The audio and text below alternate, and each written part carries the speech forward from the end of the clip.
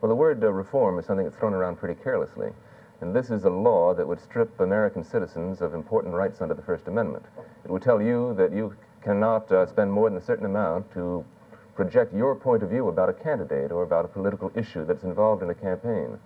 Another factor of this legislation is that it, in effect, stacks the dice in favor of the existing political status quo. If you happen to be a political party that had more than X number of votes in a past election, then you automatically can dip into the public treasury and finance your candidates. If you are such a party, you can also finance your convention. Another factor about it is the requirement of disclosure can often have what they call a chilling effect.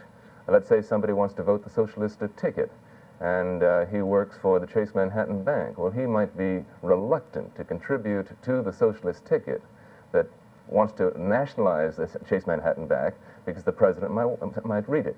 All of this sort of thing, it seems to me, goes against what the First Amendment is all about, and that is to protect the full right of political expression.